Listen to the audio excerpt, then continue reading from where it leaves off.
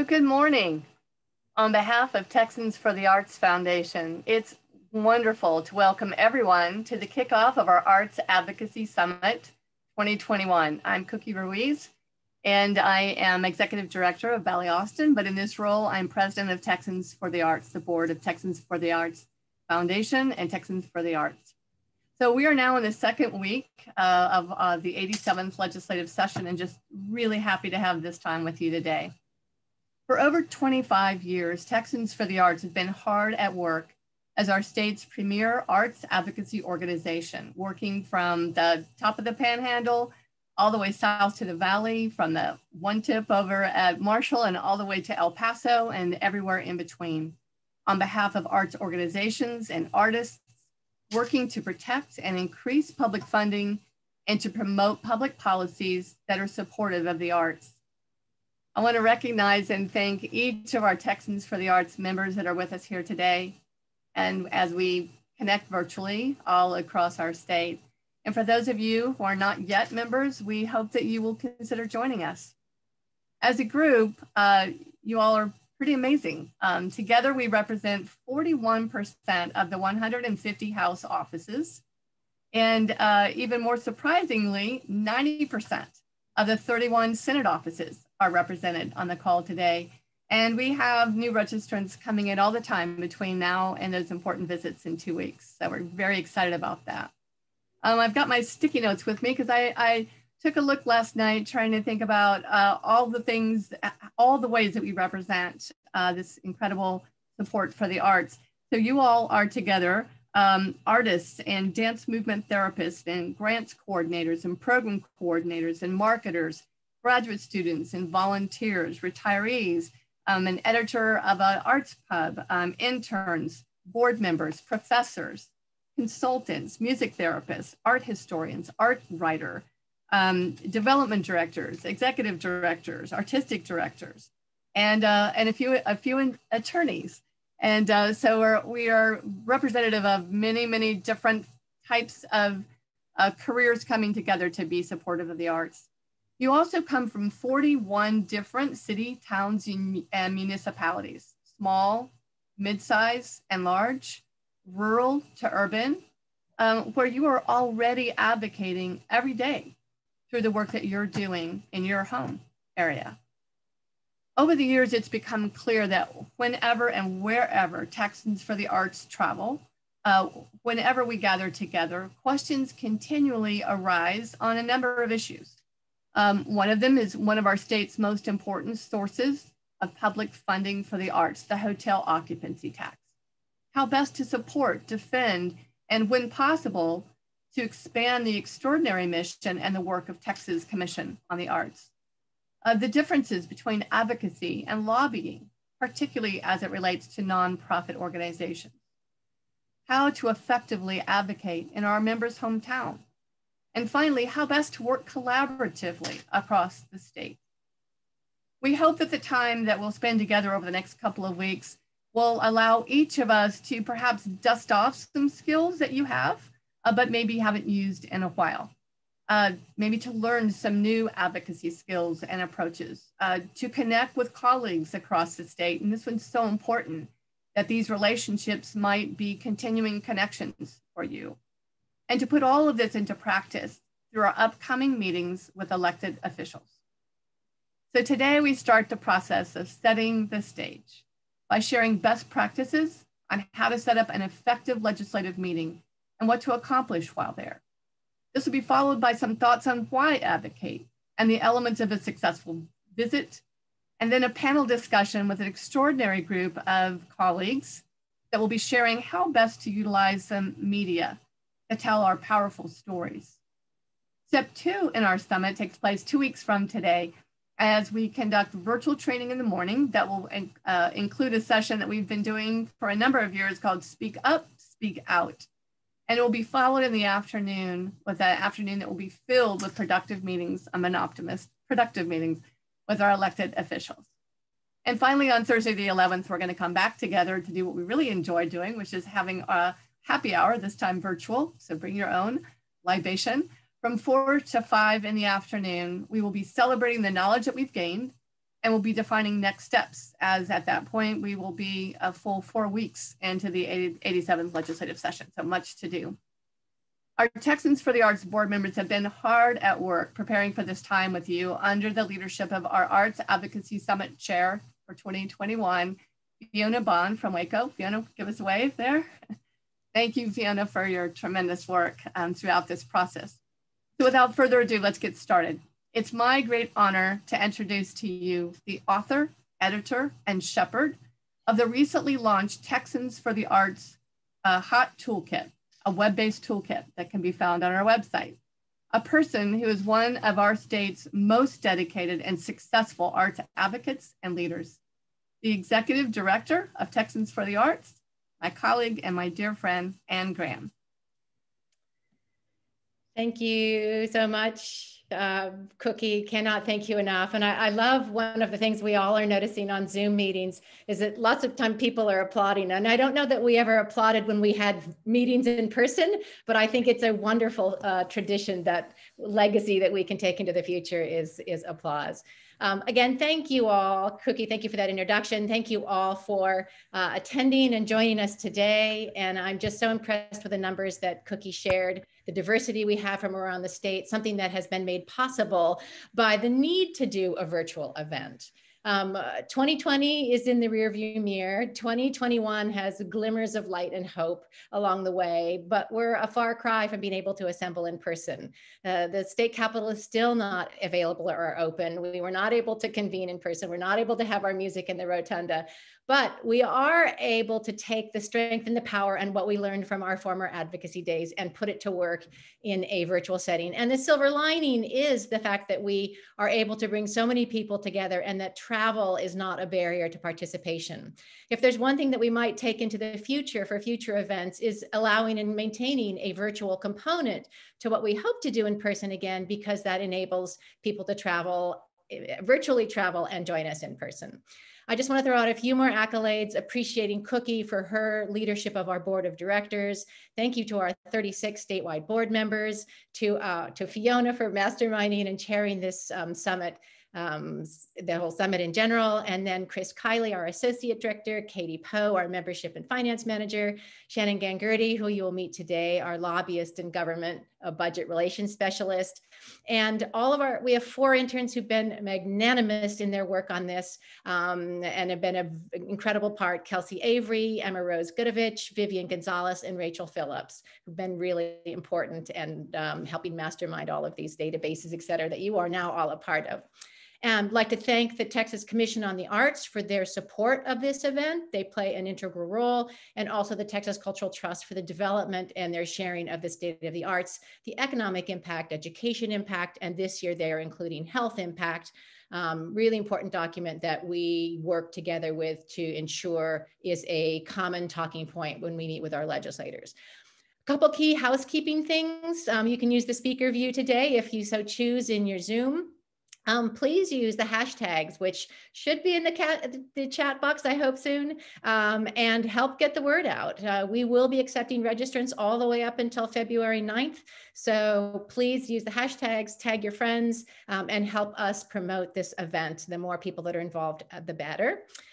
Today's program is being recorded so that anybody who is unable to attend today will be able to hear it. And again, we'll just make that available to everyone.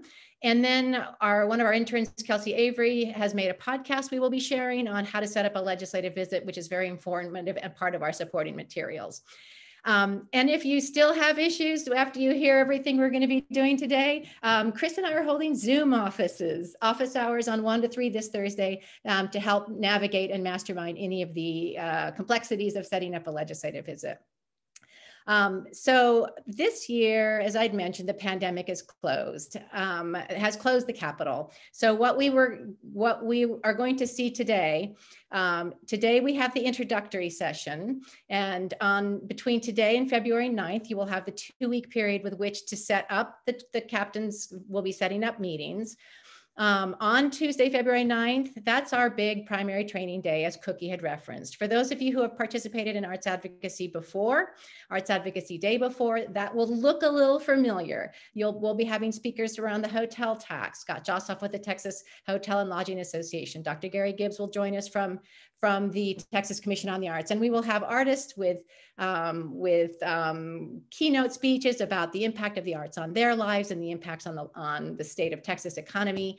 It will be a day that is packed with information that you will be using on your legislative visits. Our goals for the Advocacy Summit are really twofold.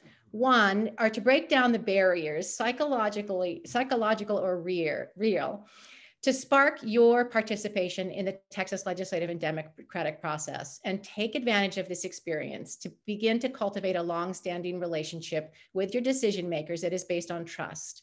You want to be welcome in the legislative office. You want to listen to your legislators' concerns, and you just don't want to go to your legislators when you're unhappy about something, but when you actually have something that you can listen to what their needs are and when you have something that you can offer them. This is one of the most important outcomes. And as we will have more training again on the 9th, this is where you have the opportunity to get to know them better, get to know their staff, research their backgrounds, find out what their connection, if any, is to the arts.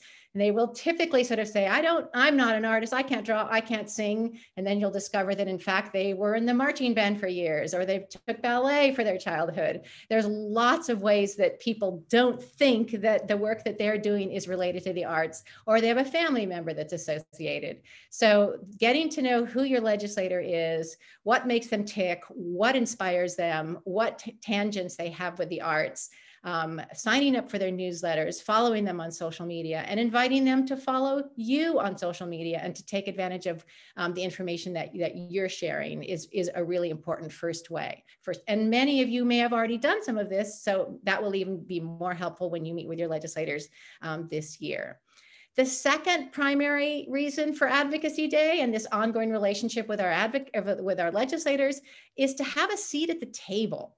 It's for arts, culture, and creativity to be at the front and center of mind of our Texas legislators, reminding them that appropriating public resources for the arts is an investment in the healthy future of the state of Texas for residents, for the communities, and to help attract and draw tourism, which is a mainstay of our economy with the Texas hotel, the municipal hotel occupancy tax. Meeting with our legislators is a critical point, being face-to-face, even virtually with them, and imparting information about why arts, culture, and creativity is so important from both an economic reason and a social reason and a societal and a personal reason is one of the key things that we want to accomplish at this, on this occasion. We in the Zoom room already know about the power of the arts to heal, to strengthen, to bridge, to restore, to grow, and to empower. We also know and have been witnessing through the pandemic that the arts and art making doesn't stop, not even in the pandemic. From the first Italians singing from their balconies to classical music events being performed in drive-in movie theaters, from dance performances set in outdoor sculpture gardens to a young poet laureate, Amanda Gordon, reciting The Hill We Climb at the President Biden's inauguration, the arts don't stop, but they and their creators struggle to move forward in this pandemic.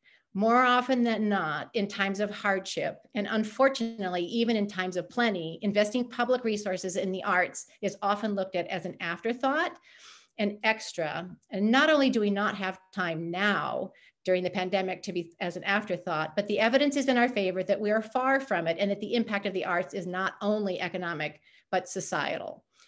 With data from the 2017 Federal Bureau of Economic Analysis states that the Texas creative economy generated over $46.6 billion, and that there are over 375,000 creative workers in Texas and over 53,000 creative businesses.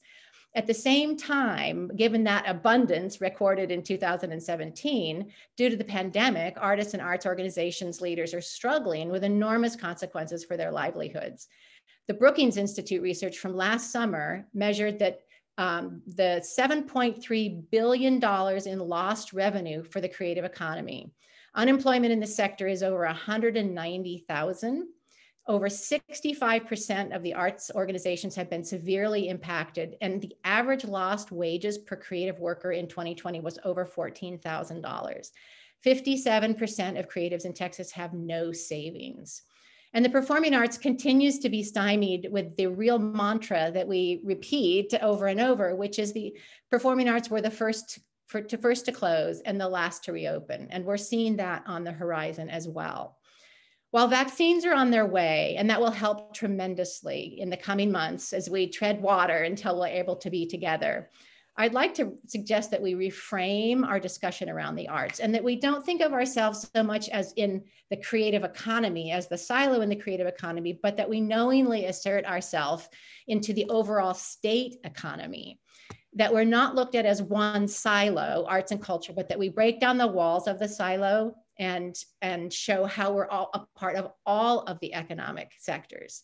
A small case in point to illustrate this example, $31.47 is a magical number of the average amount each attendee going to a performing arts event spends beyond the ticket cost on meals, retail, parking, lodging, local transportation, childcare, and souvenirs. Multiply that, and that's over $100 billion in ancillary spending in American communities directly because of cultural events. And that's not even counting the arts part of the equation, what the arts engendered and the economy there. I think it's really important for us to, when we meet with our legislators, is to start representing the arts economy more and more as absolutely integral to the American economy, to the Texas economy. So we're not just a big number and a big player, but we're integral and woven into other sectors of the economy. In some ways, we're no different than other employment sectors, right? Arts workers are real workers, vital economic and social contributors to our communities, real people with real jobs, we're your neighbors, supporting themselves and their families, providing essential services to the community.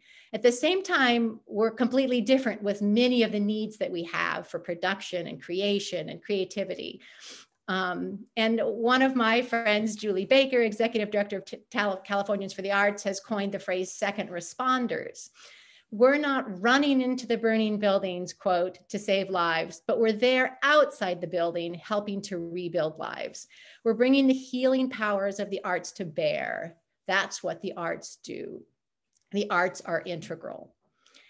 For our Arts Advocacy Summit, we want to be ready with facts and figures and data. But we also want to be ready with stories about how your own livelihood in the arts, stories about how the arts continue to impact you and your community, stories about why the arts are critical to your community out of the pandemic and into the future.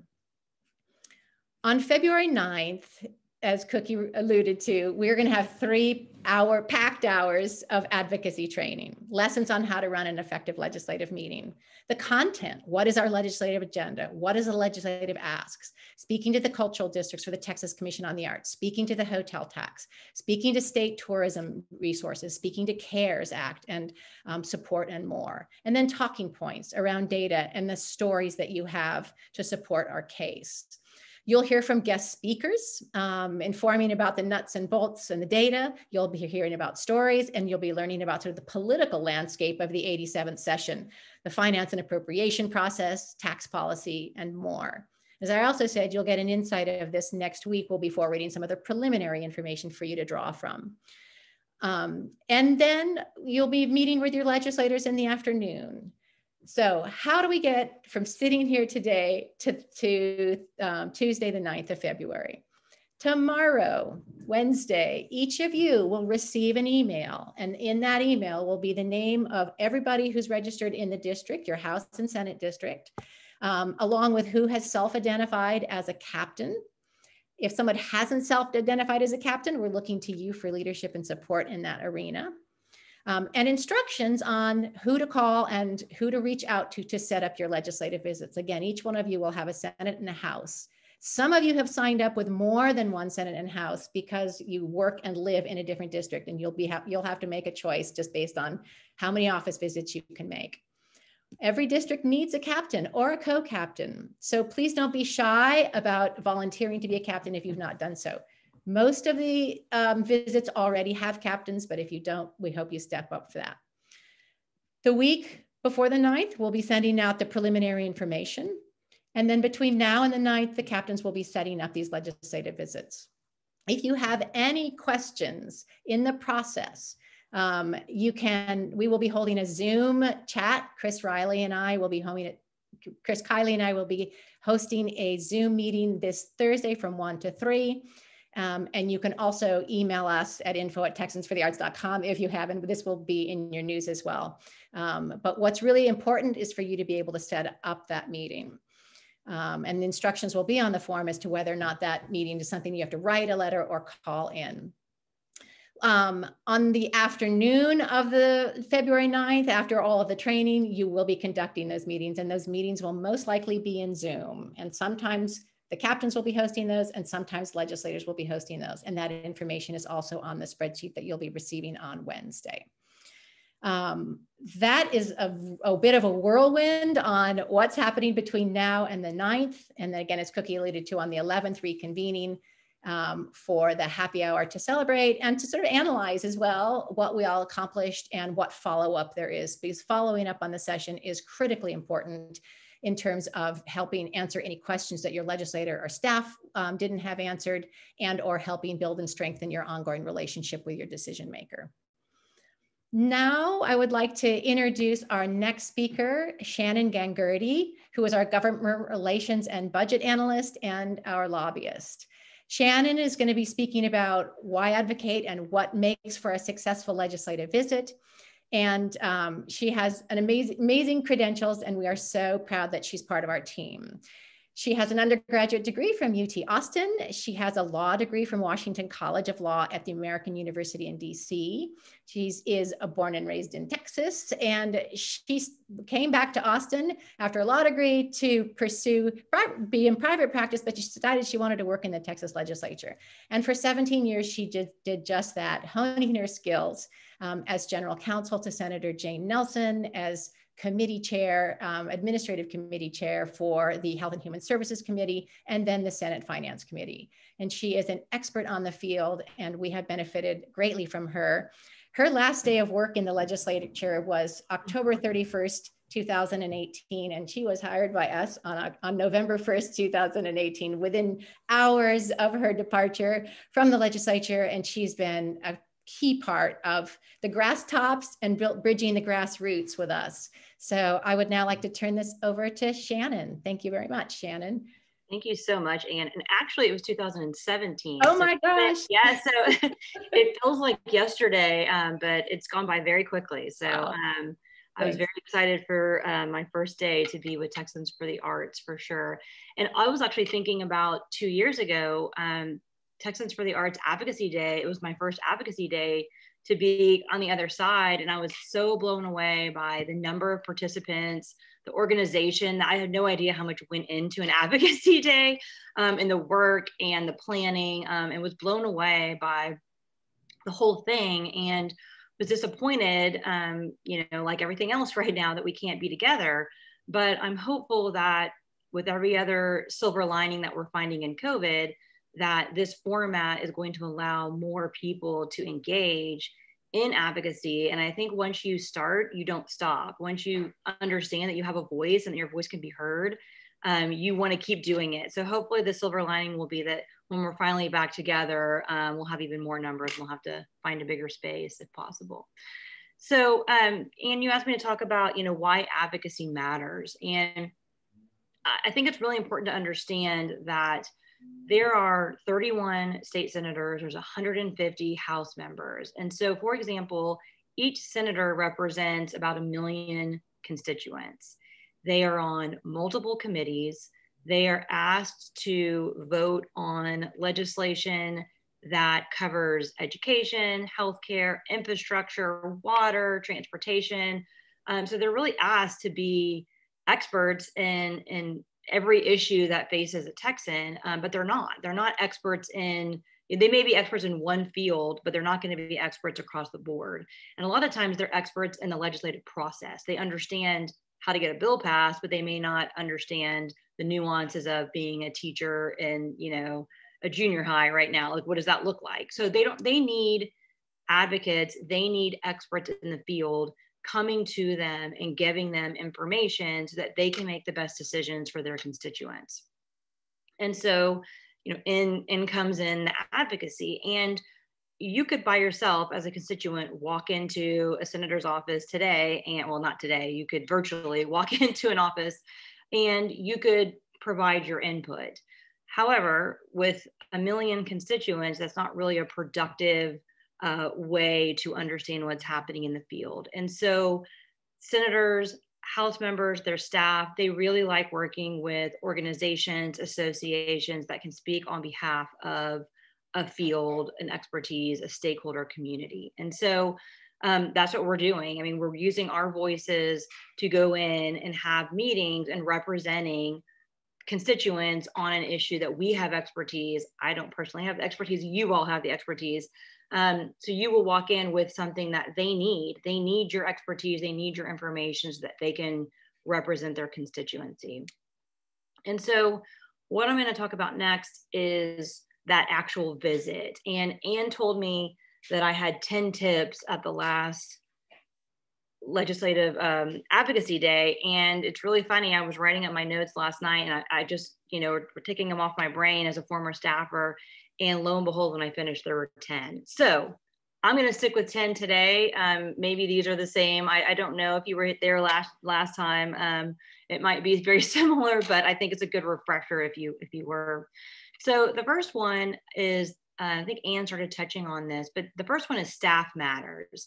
And that might sound biased. As Anne told you, I was 17 years a staffer in the Senate Finance, in the Texas Senate in a variety of capacities. And my job was to meet with constituents, meet with organizations, listen, ask questions, and take that information and put it in a form that my boss could use at the right time.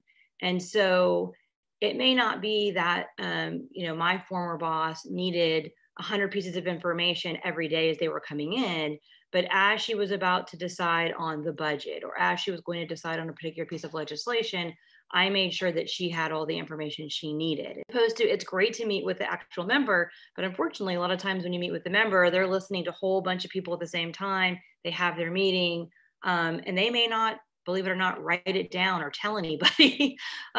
Staff person writes it down, they put it into the system, and they make sure that it's there when needed. So don't discredit if you are asked to meet with staff as opposed to the actual member.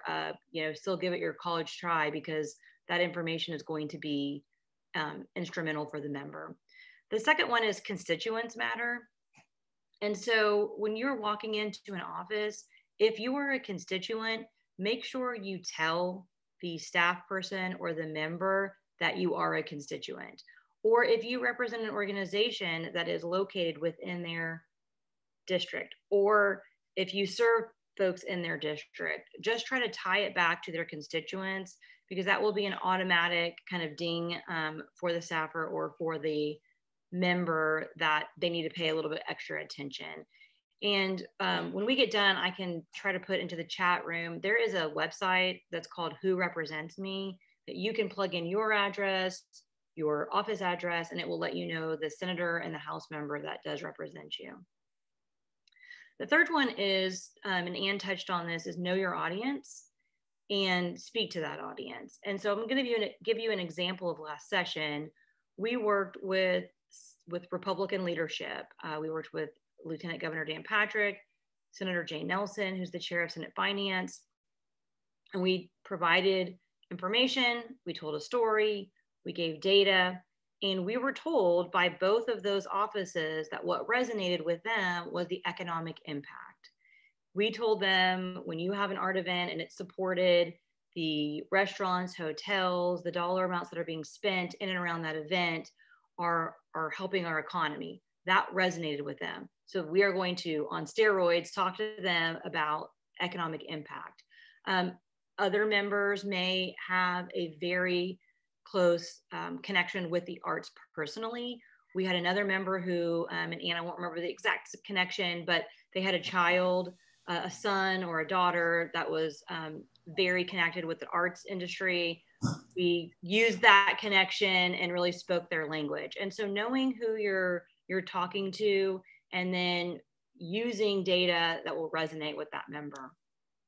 The next one, which I just talked about, but it's tell a story. Senator Whitmire, he is from the Houston area, and he is on Senate Finance, and he is notorious for saying, put a face on it.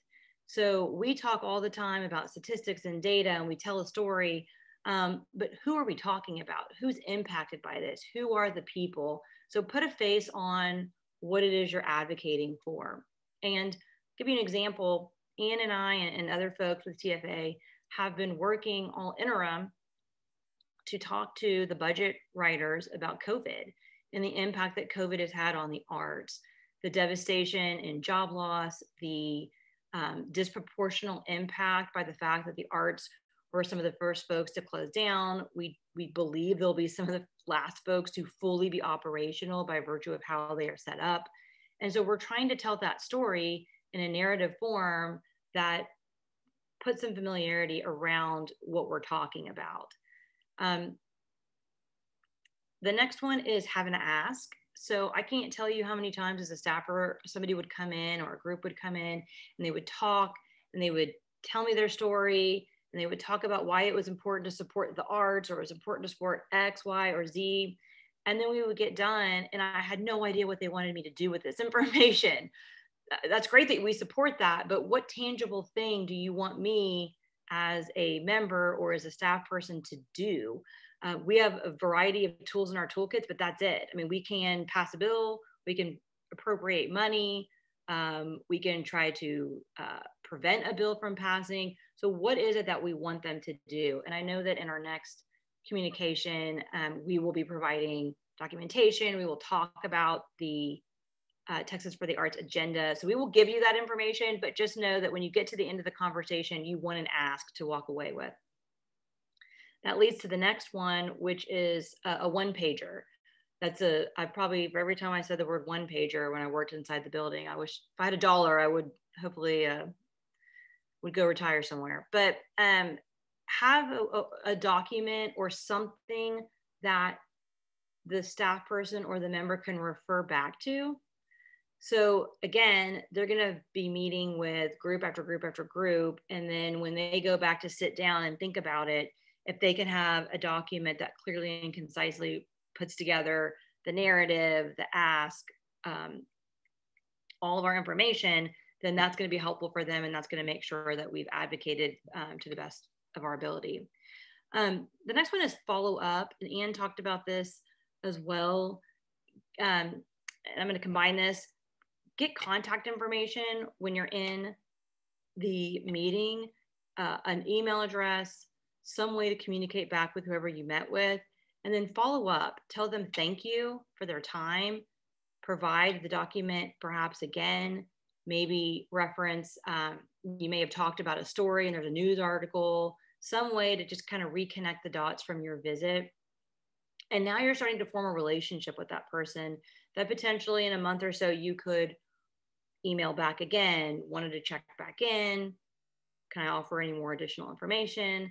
So you're starting to create that relationship. Let's see here. The next one is be respectful of their time.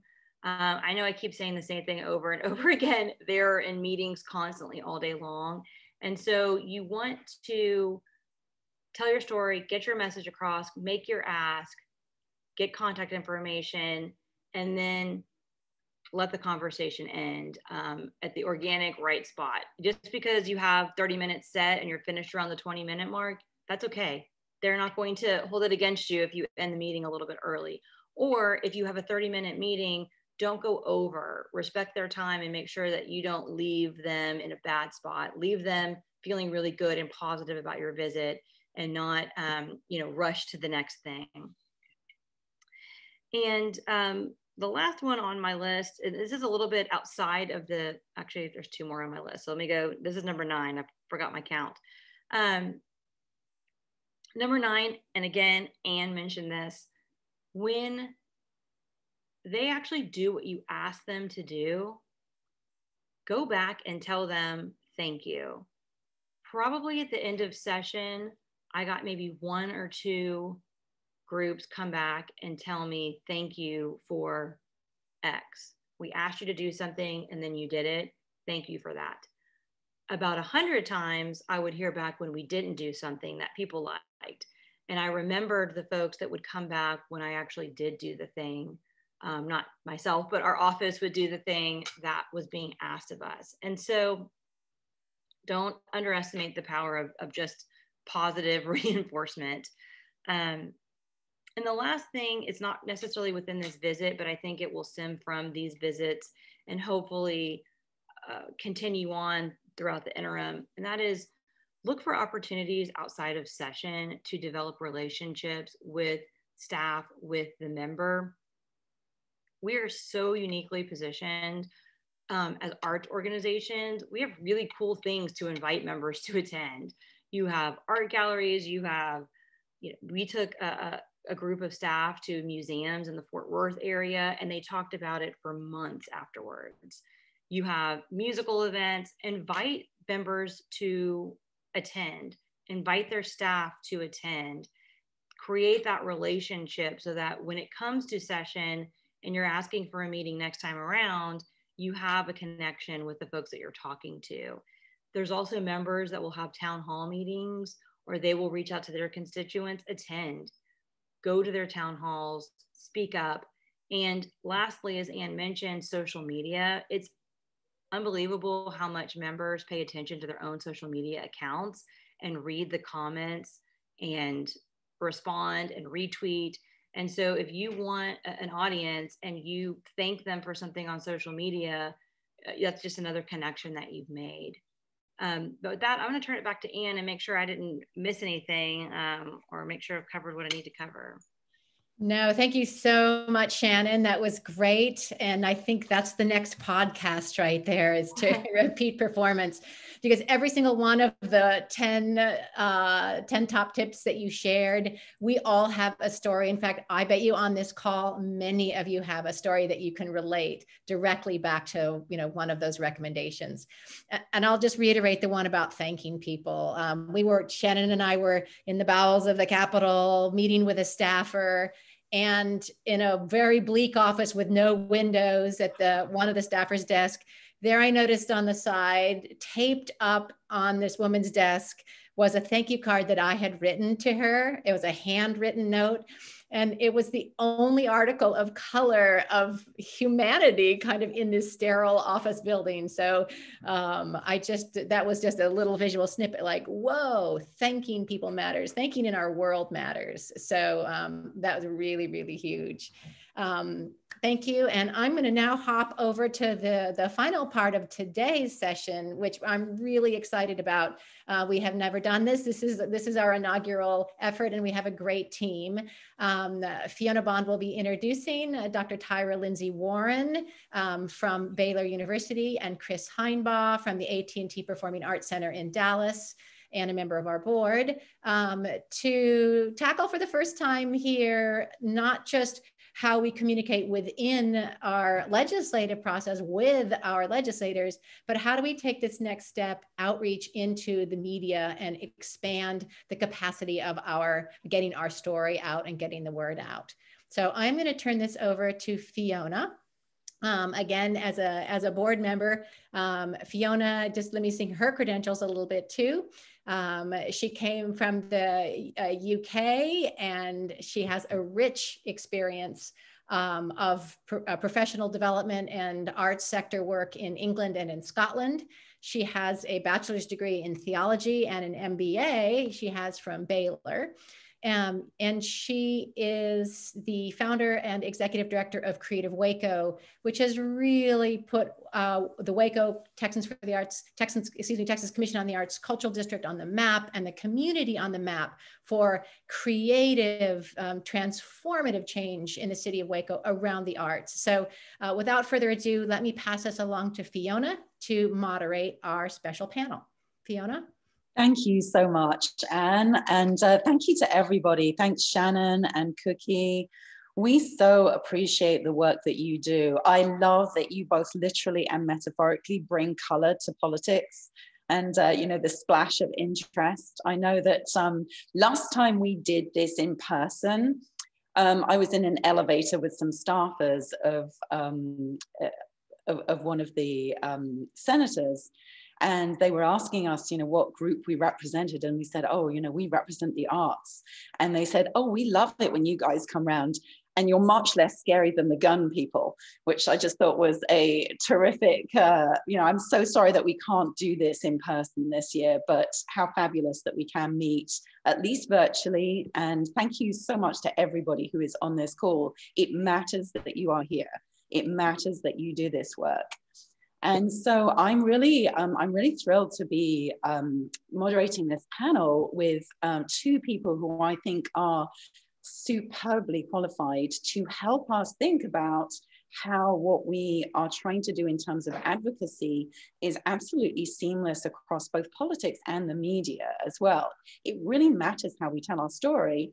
And we have some of the best content for storytelling that there is in this field. So I just want to talk a little bit about sort of how this panel works and then introduce our panelists. The goal of this panel is to give very practical guidance, encouragement, inspiration to you as arts leaders across Texas on how to use traditional and new media to tell why the arts are so important in our communities and why the public investment in the arts matters. We all know that it does, and being able to express that and tell that both, you know, through the media and also to our elected representatives is hugely important. So we have two phenomenal panelists. I'm going to introduce Dr. Tyra Lindsay Warren first, and then Chris Heinbaugh. But I'm going to ask Chris to then speak a little bit about, you know, just from his perspective, then Dr. Tyra to speak from her perspective. And then I'd like to invite you out there in the ether across the stage to ask questions using the chat. And I think, you know, hopefully this will be a really great interactive session, even though we can't physically be in the same space. The toolkit that we get through Zoom allows us to do this really effectively. So please participate, ask your questions, and let's get a good discussion going. So Dr. Tyra Lindsay Warren is a marketing scholar, business executive, artist, and entrepreneur. And in her role as professor of marketing at Baylor University, Dr. Lindsay Warren studies consumer behavior and attitudes, multicultural media and advertising, movies and entertainment, and is a nationally recognized consumer behavior scholar and effective strategic communications expert. She holds an MBA from Claremont and PhD from Rutgers. And her career is rooted in film and media and in the arts. She served public relations leadership roles in the film industry and for Alvin Ailey American Dance Theatre. The strand that runs through both her marketing practice and her academic research is the power of storytelling in marketing and communication. She's presented her work across academic and practitioner domains, including the AFTA Americans for the Arts Convention. She's also one of the best jazz singers I know. She's a wonderful performer and musician. And just in case you're wondering what she does in her spare time, she also heads up the Waco International Family and Faith Film Festival, which is coming up in early February. Please Google it after this session and sign up. It will be virtual this year. Lots of sessions that you can jump in on if you're a fan of film. Chris Heinbaugh is our second panelist. He's the Vice President of External Affairs for the AT&T Performing Arts Center in Dallas and a longtime board member of Texans for the Arts. He brings a range of public relations and political experience to our advocacy table. Prior to his work in the arts, Chris had an 18-year career as an Emmy Award-winning television journalist at stations across the country, including 7 years covering politics and City Hall at the ABC affiliate in Dallas. He also served 4 years as chief of staff to the mayor of Dallas. So Chris comes to us today kind of as having served as both poacher and gamekeeper in this space, on both sides of, being a journalist and also delivering information to journalists. Since moving to the center 10 years ago, Chris has worked in collaboration with his Dallas colleagues to build an effective arts advocacy and campaigning capability.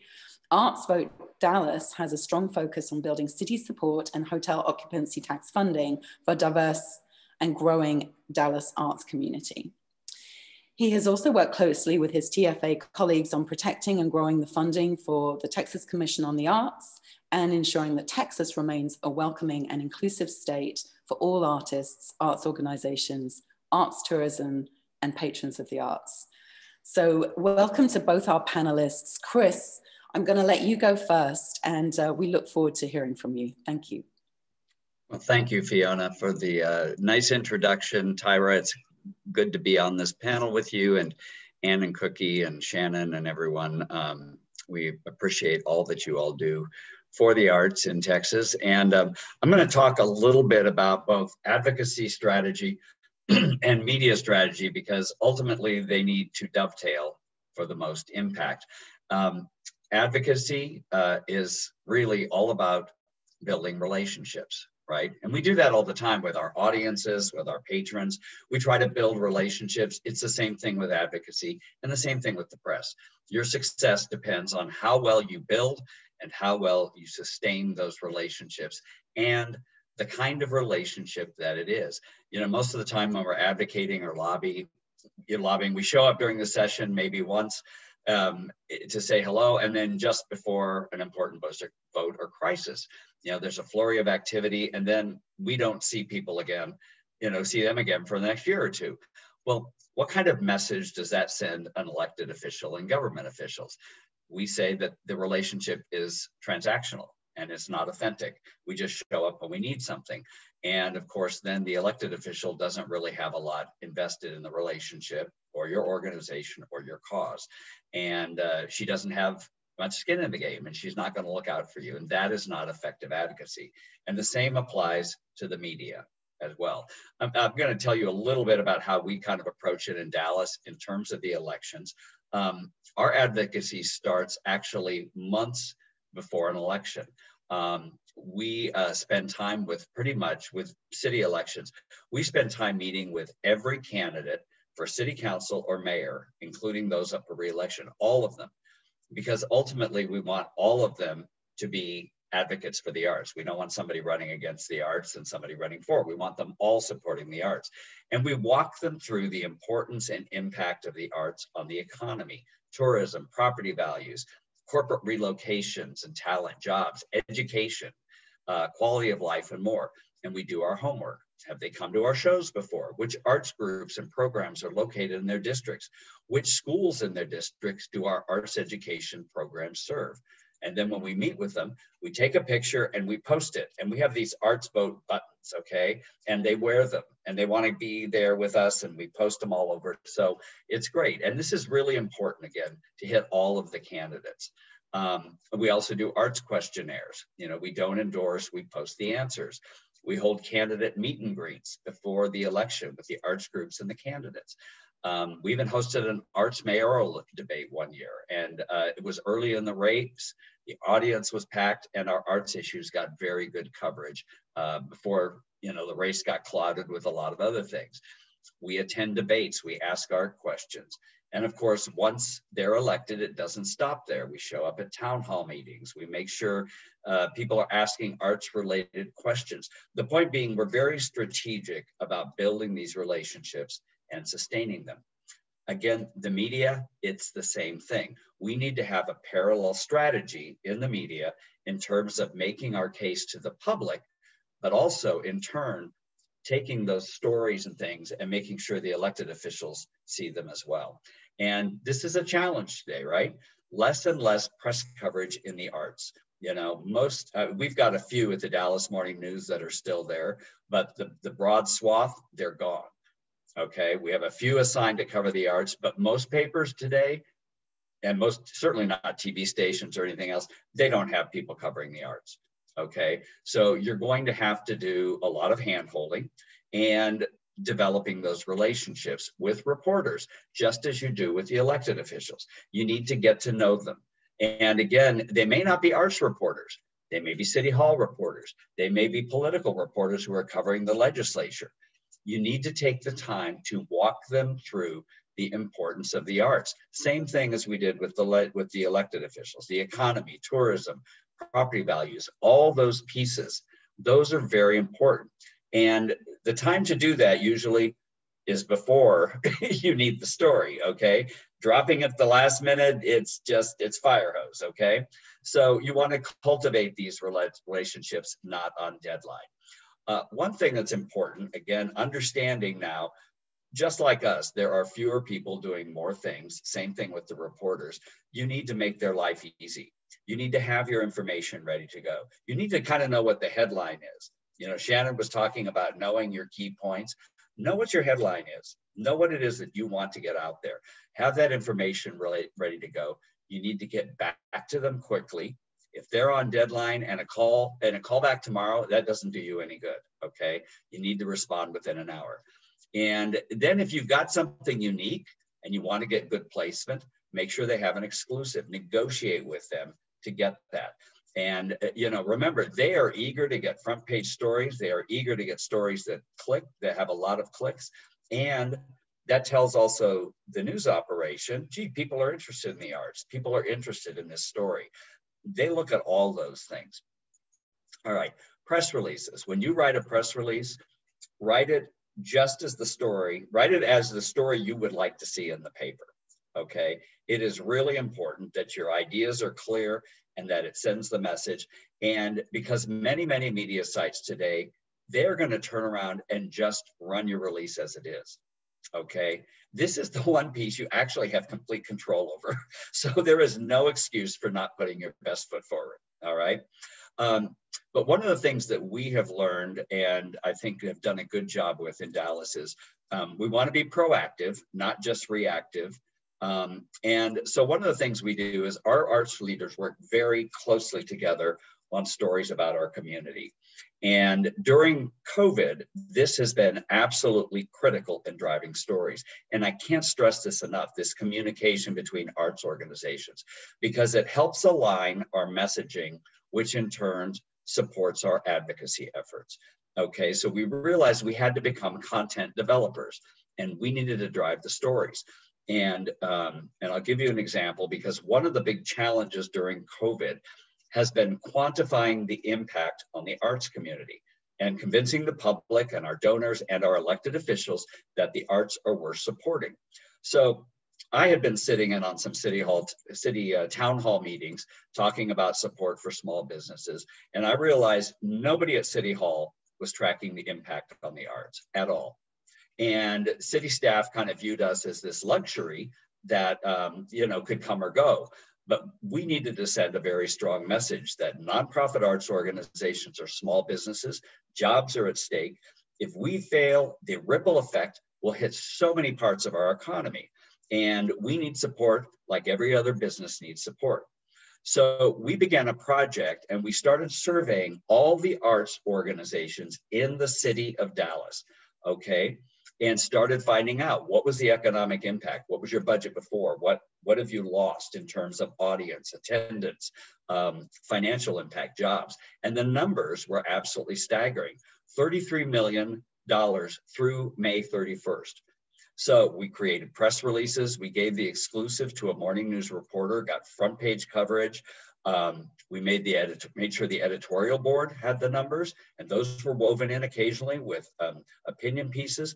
We made sure our elected officials and government leaders had this. And then we did another one a few months later, and that was up to 67 million in losses and 1,200 jobs. And again, this is just in Dallas alone.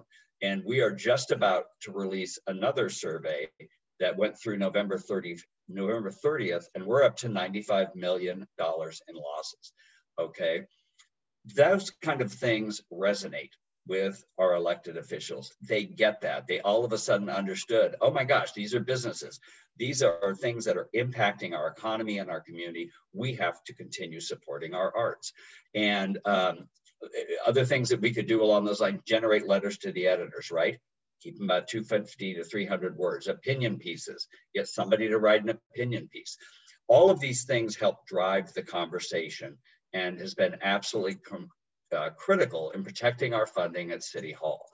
Okay, and by the way, a little side note, if you want to do this story, I mean, you may be thinking, gosh, I wish we'd done that. Well, the 1-year anniversary kind of the shutdown is coming up. That is a perfect peg. And if you start doing a survey now and crunch those numbers, it will hit right about in February, coming up on that 1-year anniversary, which, by the way, also generates great stories right during the middle of the legislative session. Okay, so those are powerful stories that your lawmakers can get their heads around, and you're giving them ammunition to basically support us, why they need to support the arts. Okay, but we didn't just stop with those kind of things. We did things like we developed COVID safety guidelines with UT Southwestern, and we shared those with the press. When our staff were making shields and masks for clinics early in the pandemic, we got those stories out and kind of sent the message, we're pitching in with everyone else to help and serve the community. And so again, education, that's another thing. How are we helping in the schools? Education really resonates with lawmakers, elected officials. How are we doing to help kids out there and the educators? So those were important stories. And again, we all know how to sell our exhibitions and our shows or any of our organizations. We have to apply those same strategies to our community and in terms of how we're selling to the press and how we're selling to the lawmakers. Okay, and I'll tell you real quick a few things on television. It's a bigger challenge. It has to appeal to a broader audience, and you've got to have visuals to back up the story. So if you haven't, start gathering videos, start gathering photography. Make sure your media is accessible on a website and is the best quality possible. Put your leaders out there for interviews and make sure they're prepared with talking points.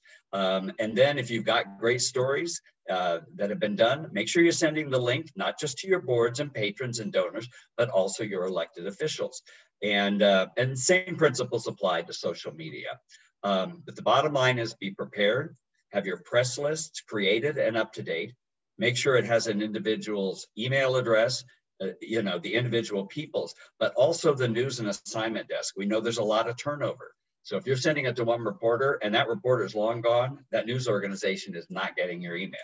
So make sure you've got the organization's email. And then make sure this list includes elected officials, city, your county, your school board trustees, your state officials, and even your federal officials. We've known that's been very important with Save Our Stages and some of that funding. So make sure your media packets are up to date. Make sure that the quality is good and it represents you well. Again, return calls and emails quickly. And when you put your people out as subject matters, this is really important. Make sure that all their equipment works, their online media and Zoom equipment, that they know how to frame their shot. Nothing worse than, you know, this. And we see a lot of that. Make sure they're not backlit. Make sure their audio is working and isn't dropping out, and that their internet signal is strong. And Shannon said, you know, put a face on it.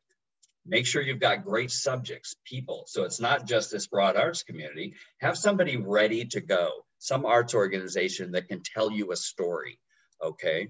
And make sure they're armed with talking points. And then can you help these organizations maybe get access to your venues for videos? Bottom line is, if you're able to move quickly, provide them with what they need, they will continue coming back to you for stories. And again, those stories drive opinion in the community and hopefully help provide, as I said, ammunition for lawmakers. And real quick, I'll wrap up, but Anne gave the note about her letter being posted up there. I'll tell you a similar story because I think it goes back to that whole thing with building relationships with your lawmakers and a lot of personal touch points. Several sessions ago, I remember walking into a lawmaker's office, and it was actually someone I knew. And I noticed she was pretty new. And I noticed there was nothing on her walls, nothing at all. And I just said, well, this just looks horrible. And so I said, you know, what if I got a picture of our opera house, put it in a frame that you could put on the wall? And she goes, well, and I can't remember what the dollar amount was, but it wasn't much. She goes, as long as it's under that, because I can take it with the ethics. with the ethics code. So I got her a picture, and there it was, our opera house on her office wall. Now, if several groups did that, she would end up having 3 or 4 on there. So it's those little personal things too with the lawmakers that make a difference, those personal touch points. And hopefully there are lots of arts touch points, and those touch points create an arts wave. And that's something that they're going to remember. So I'll wrap it up here, and I'll toss it over to Tyra to pick it up. Thank you, Chris. Happy Tuesday, everyone. Thank you, Fiona. Thank you, Anne, for having me. It's a pleasure to be on this panel. You know, I think Chris, you know, captured everything in all of his remarks. I will just compliment, if I may, everything that Chris shared, especially coming from my perspective as being a marketing and public relations executive over the past 20 years, working not only in Hollywood, but also in New York City, not only as the public relations director for Alvin Ailey American Dance Theater, but also serving on the boards for the Tony Award winning Crossroads Theater in New Brunswick, New Jersey, as well as Jazz Forum Arts in Westchester County, New York, one of the premier jazz presenters in upstate New York. And so, as Fiona shared in my introduction, as a consumer behavior scholar, I did develop this construct, if you will, called empowered storytelling. So essentially that is storytelling that exudes the emotion of empowerment, and how does that impact not only consumer behaviors and purchase intentions, but message recall. But this type of communication strategy is truly effective as it relates to reaching media. And I came about, you know, developing that construct from my years of working and cultivating media relationships all across this country. And so arts organizations really exude all the elements, if you will, to create empowered storytelling and use that messaging to empower the media people to be, you know, extensions of your storytelling to your target audiences, and really move them in a way so they will always be coming back for more to all of you. Another aspect, you know, of my working as a practitioner in this field is bringing them into the process. And when I say them, I'm purely talking about media people. Bring the media folks into your process at all times. I remember when I was at ALE, and every December, the first company does a 5-week stay at City Center in Manhattan. And during the summer, as the first company was rehearsing for the December run, you know, I remember talking to Ms. Jamison, and Ms. Jamison was just like, Tyra, you got to do something different. You got to do something different. We have to up our media game. And so what I decided to do was bring the media into the rehearsals. So they could see Ms. Jamison, you know, instructing the dancers, do this and do that, et cetera, et cetera. So they could see the dancers trying to learn, you know, everything that was, that they needed to be outstanding come December. And I did not discriminate, you know, in terms of media. You know, I invited not only the New York Times and the Wall Street Journal and the New York Sun at the time, as well as producers from at the time, Regis and Kelly, and Good Morning America and things of that nature. But also, you can't forget your multicultural press, your African American, your Latino, your Asian American press. Bring them all in to the process, because they're not usually ever invited to see how the art is being created.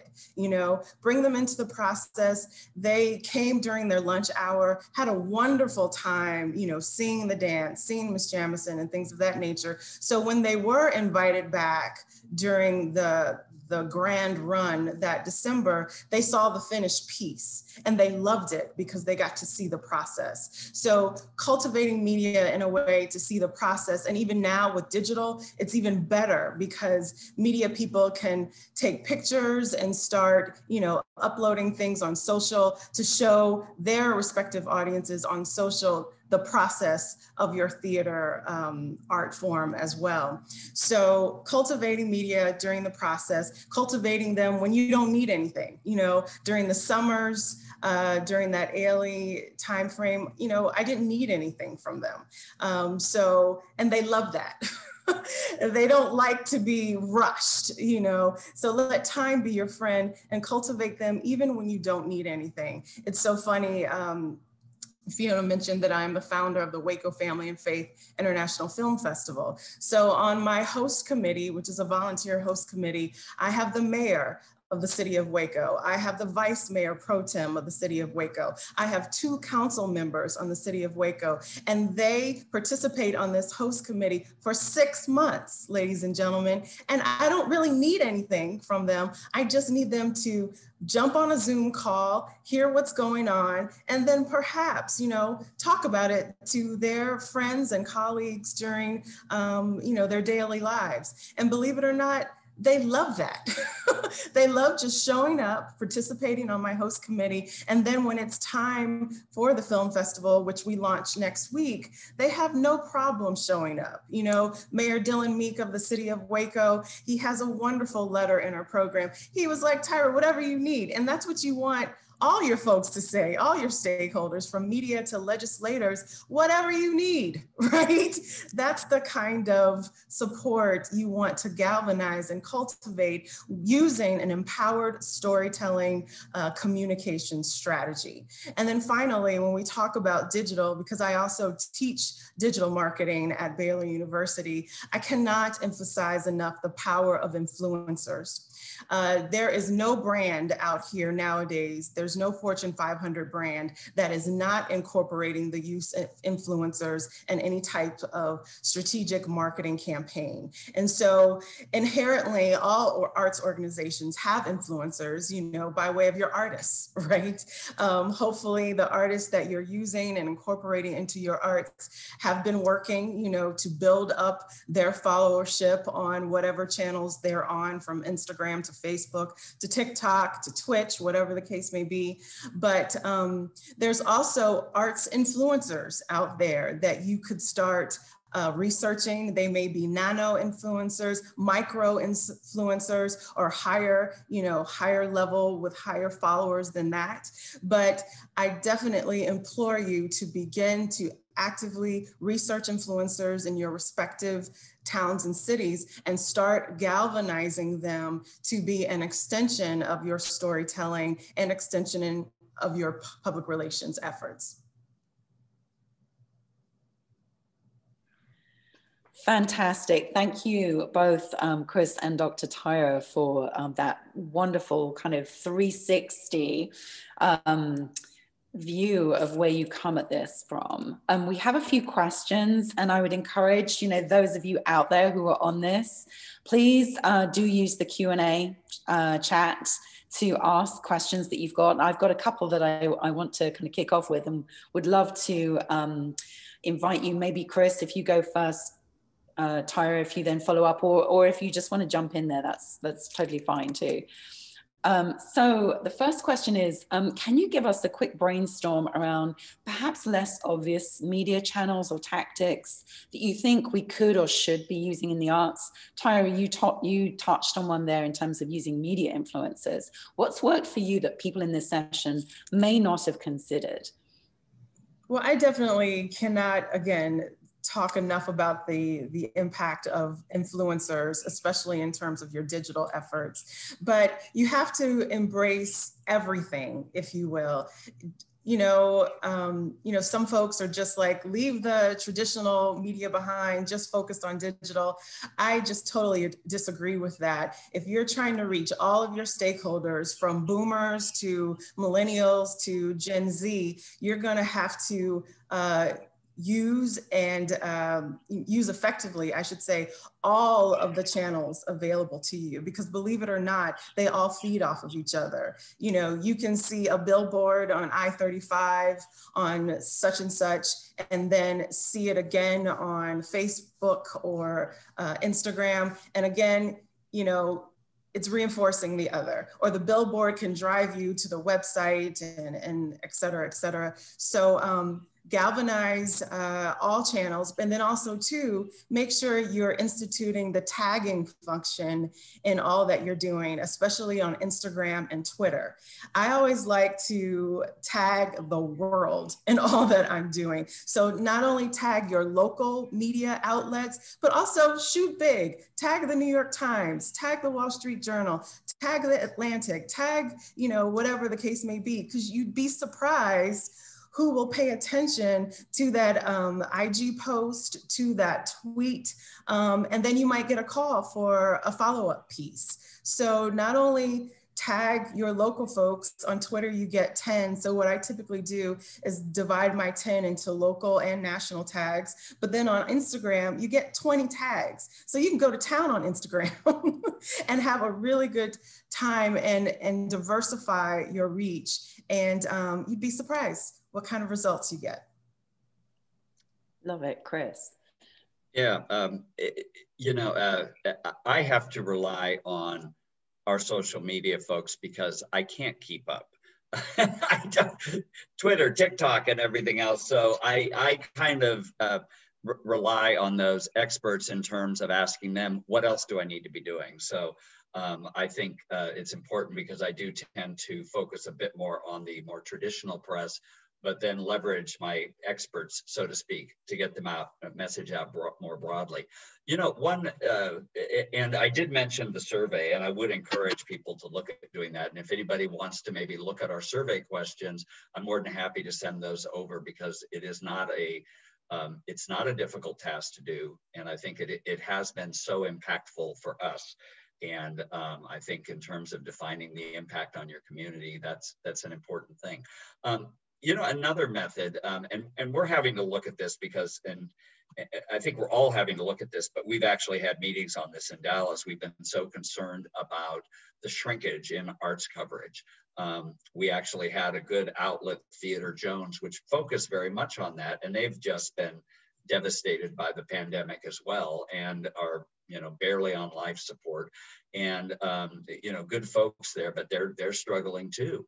And our arts report's down. So we are having to start really looking at what else can we do to help create and generate news, not just news about our shows or news about our issues, but also criticism, right? Because so many of us need good arts criticism. No great art city is without arts critics. And so those are some challenges that we have.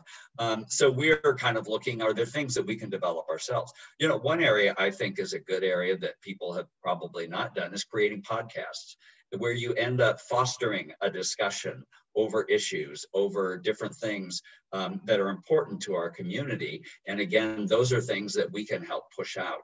And so I think we need to start thinking of all those different ideas that are out there and things that are being used, and how can we start utilizing those ourselves? And I think the podcasts are one that I think are fun.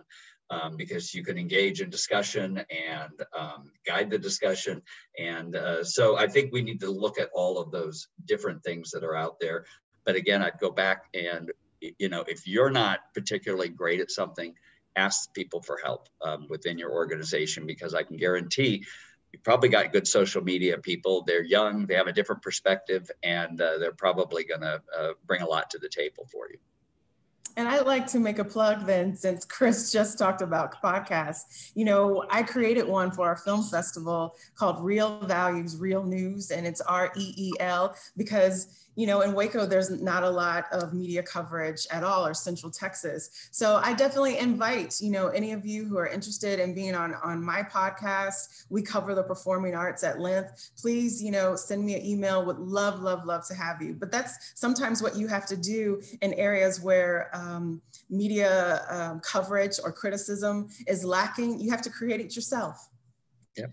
And that's such a good point, because I do think there's an opportunity to be seized here in that, you know, there's a bit of a dearth of good news and exciting events right now. So the arts is perfectly poised. I know, you know, we regularly get phone calls from our local newspaper and TV and radio journalists because there's not a whole lot going on and they're looking for content. And this is the ideal opportunity to tell the story of your organization, tell the story of the arts. Okay, I have another question come in here. what do you think is the thing that the arts sector does worst when it comes to communication? What do we not get right? What are the things that we should be doing better? I think when it comes to shows, I think we're good because the shows have a kind of a set deadline. So when we're promoting shows or exhibitions or programs, it's kind of done and we move on to the next one. And unfortunately, when you're dealing with issues and you're dealing with broader things that aren't necessarily tied to a show, we have a very short attention span. We're all overworked. All of our organizations are probably operating with less people. So we tend to lose focus and forget we have to have the follow through. We need to make sure we're connecting with our lawmakers, with our patrons, with these stories, but make sure we continue the stories. It's something we've done with the survey, at least. We've been able to kind of keep the story alive by continuing to update the survey. That's one area I think we tend to drop the ball because we just, we just have so much going on. It is so hard to do that. So I think one way to deal with that is when you all sit down, and again, I've talked about how we do this as a community, but we sit down and develop a strategy. It's got a timeline. It's got who's going to do this, who's got that, so that we can stay on track. It's a checklist, so to speak, with a, timing and reminders and stuff. So I think though, that's the hardest thing, is just to sustain the focus and taking that over, sustaining those relationships we talked about, right? The lawmakers, it's like session's over, we're done. We'll get back to them in a bit, and then we forget, and all of a sudden it's the next session, and we haven't seen them for 2 years. Okay, so that's another area. So I think those are both kind of tied together. I would just add to that one observation that I've seen arts organizations make as it relates to communications is just the lack of innovation. Peter Drucker, I'm a product of Peter Drucker School of Management, and he always talks about the best way to be in business is to innovate, innovate, innovate. And I would also add, with the backdrop of COVID, not only do you need to innovate, but you need to be able to pivot, right? And so I've seen, at least in Waco, numerous arts organizations get stuck, they're frozen, and that limits the new ideas and the generation of new ideas. And therefore, you become silent because you're not talking about anything new. You have not pivoted in a way that is generating new ideas to talk to media people about. They want to know what's hot, what's going on, what you're doing. And if you're not innovating, if you're not pivoting quickly, then you're not generating any type of stories or stories to talk to the media about. And that's how you continue to stay out there, in the media sphere. You got to keep innovating, pivoting, and generating those stories to the media. 100%. And our sector, more than any, should be good at that, right? We in the arts, it's our bread and butter, is being innovative and creative. And yes, and shaking things up, knowing how and when to shake them up is just a fantastic superpower of our sector. We are almost out of time, but I would love to hear from both of you. What is the real win that you have had in communicating to the media in an innovative, non-traditional way that has been a really great win for you or your organization?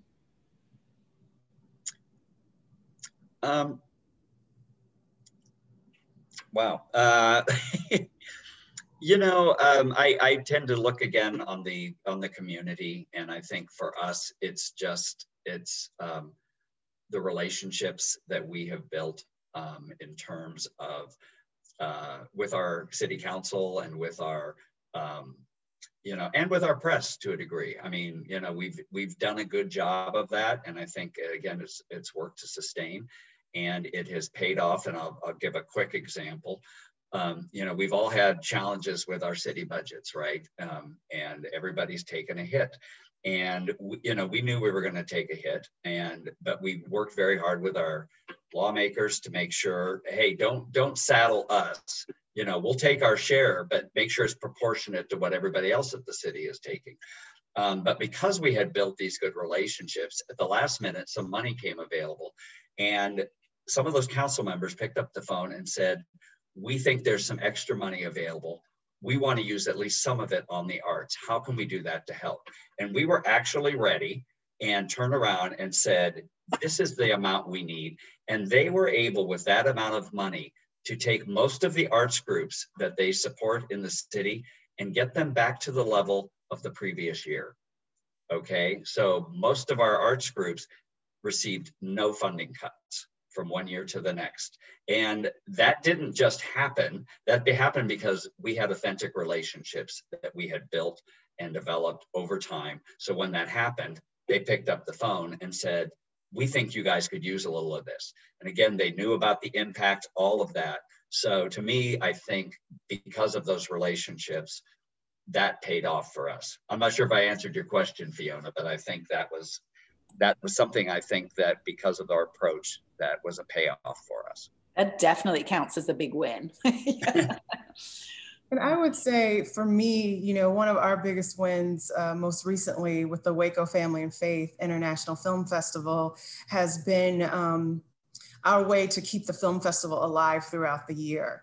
It happens every February. However, during the beginning of summer, we start our new season, if you will, with community efforts. And last year, because of COVID, and because of, you know, my strong roots in the arts, I wanted to use the arts to keep us alive, so to speak. And so maybe many of you remember that last year, a lot of different towns and cities were organizing virtual choirs and singing the blessing song, you know, to bless their various cities or states or whatever the case may be. So we did that in Waco, you know, galvanizing my strong music background and the musicians, the talented musicians I know here in Waco, as well as vocalists. You know, we created a virtual choir as our way to give back to the city of Waco and show our blessing of, you know, for the city, but also start promoting the film festival, the 2021 film festival, that is. And so that philanthropic, altruistic type of effort, the media loved. You know, we got covered on television and radio and print and online and by influencers. And we started, you know, digital word of mouth and all kinds of word of mouth, like, oh my gosh, the film festival's coming back. Submissions open in April and August. And, you know, it started that groundswell of just talking about the 2021 film festival, you know, last July. And so being able to do unusual and innovative activities just to keep your communities talking and thinking outside the box. You know, now that we're in full-blown promotion of the film festival, you know, I do and appear on the top country station twice a week. I started it last week, we did it last year. And, you know, I'm an African-American woman, you know, appearing on the country station with Billy Bob and Michael Crow and all, but I can yeehaw and say y'all with the best of them. And that's what we have to do as arts organizations. When I say innovate and get outside your box, it's okay for you to go and appear on the Latinx station or the African American station, you know, as a Caucasian person, whatever the case may be. The arts are for everyone, and we really have to make sure that we are doing our part from a communications perspective to reach all of our media folks, so we're really reaching everyone. I love that, getting outside our comfort zone. And what I'm hearing over and over again in different ways is you need to make and sustain relationships, even, you know, right the way through, no matter what. There's a really good question here from someone who's representing a small grassroots collective of artists advocating for more responsive and robust public support for our creative community. They say, we don't have the power pull or capacity of a large organization like the AT&T Center. What advice do you have for an organization like ours when it comes to getting the attention of elected officials and media? And, you know, with that, I would throw in, you know, what is the biggest bang for your, not necessarily buck, but time? If you have limited time, limited resources as a small organization, where would you recommend putting it in order to grab media and elected official attention? I mean, for me, I would definitely say galvanize some interns. You know, I have, since I teach seniors at Baylor University, I definitely have some of my marketing major seniors working for the film festival this year. But definitely galvanize those students around you, and you'd be surprised how outstanding even high school students are that can help support your digital efforts. You know, Chris said this earlier, if you don't know it, find that young person, because they are amazing on TikTok and Twitch. If you haven't heard of Twitch, you need to check it out. Yeah, I can't keep up. But you'd be surprised, you know, even, you know, for me in Waco, there are some folks that you can galvanize and help you. I think it's twofold, right? I think number one, it goes back to building those relationships and doing it, you know, with elected officials. You know, you start again when they're candidates, okay? Yeah, some of them, it's not going to pay off for you, but some of them it will. So you get them on board early on and make sure they know all the stuff. Same thing with the press, get them off deadline, fill them in, make them your, you know, make sure they understand all this and build those relationships, because then when you do have something, you can call and say, hey, you know, I got this story. Do you want to do, you know, you've already established a relationship now. So you're opening the door to that. Now on deadline and things that are more urgent, that's where I think you've got to pull your other arts organizations in and start speaking as a community, because you have more power than just one organization. You have the power of all those organizations speaking with one voice. You're going to have more of an impact. You're going to get more attention.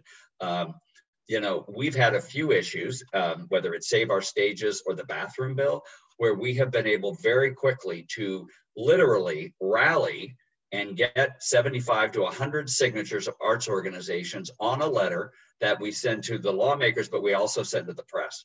Okay, so it's, again, if it was just the AT&T Performing Arts Center saying, you know, we oppose this or we support this, yeah, but all of a sudden we've got our whole community working together and signing on to something, and you've got to work quick. You've got to have relationships within your arts community.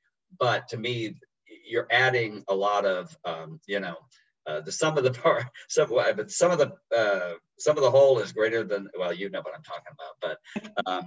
But again, it's working together, and I think you end up amplifying your impact. Well, that is a fantastic point at which to wrap. I hate to wrap this conversation because I know it could go on and on. I want to say a huge thank you to Chris Heinbar and Dr. Tyra Lindsay Warren. Really fantastic, useful, implementable advice and inspiration there. I don't know about you guys, but I really feel inspired from having heard from both of you. Thank you so much. I'm going to hand back to Anne to bring this home for this morning. Thank you so much. Thank you. Thank you all. This is a really hard act to follow. So impressed with the amount of information you gave and shared with us. And I'm really pleased that we recorded this so that people can go back and slowly listen to all of the information that you imparted, because there's just so much material that you shared. So thank you. There's a few questions and answers, or a few questions that we have answered in the Q&A box, and there's others that we haven't had a chance yet.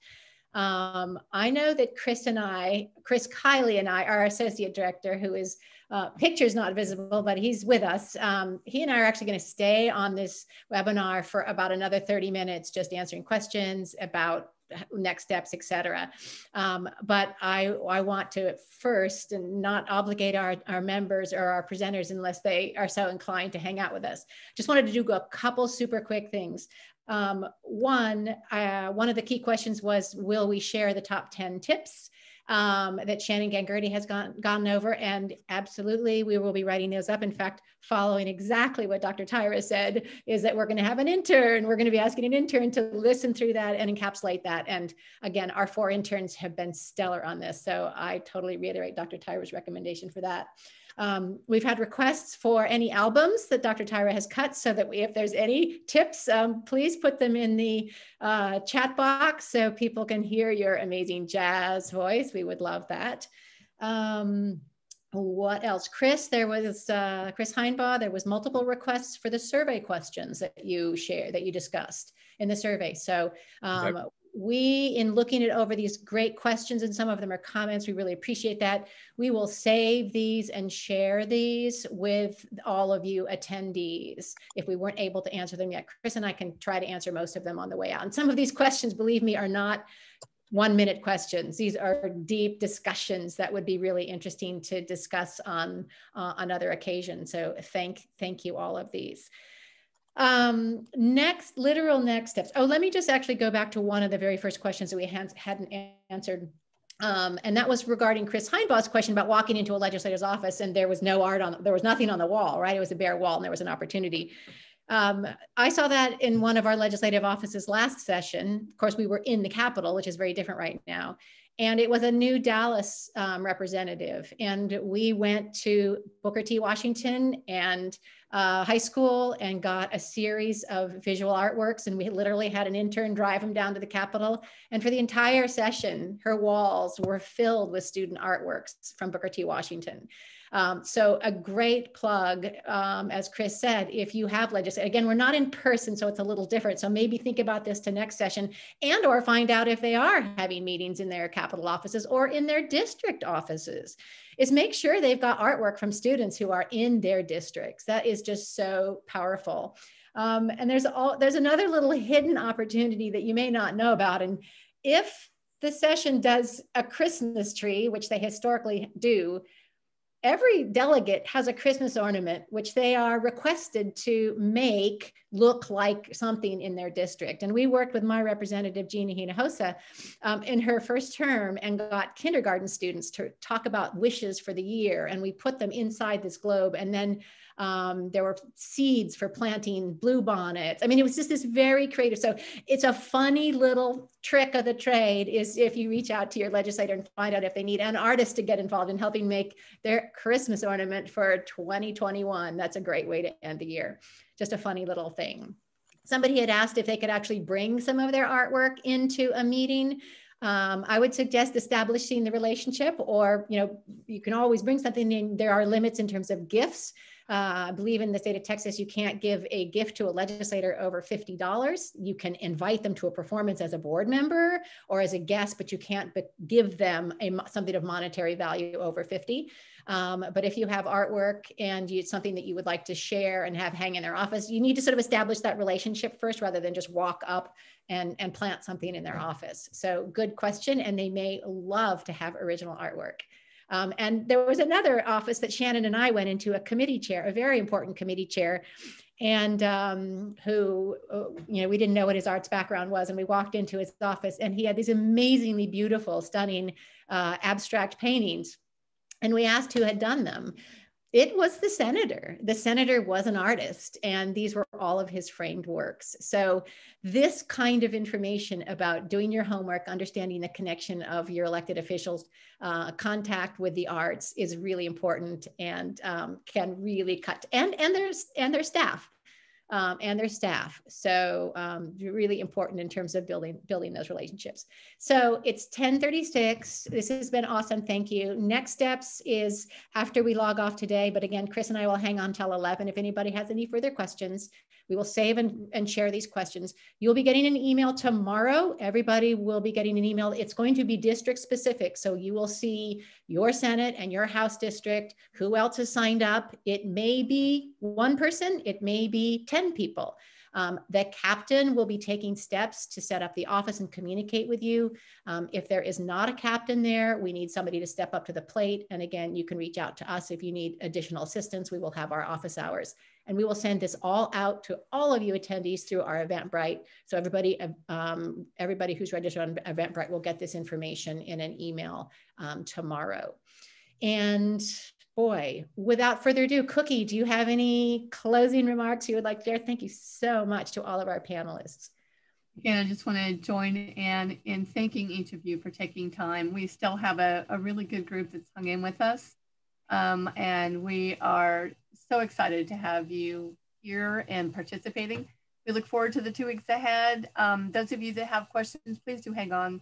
It is important if you have raised a question that perhaps you have a chance to get a little bit more information. So thank you again. We look forward to seeing you in 2 weeks. Bye. Thanks, everybody. Thank you so much.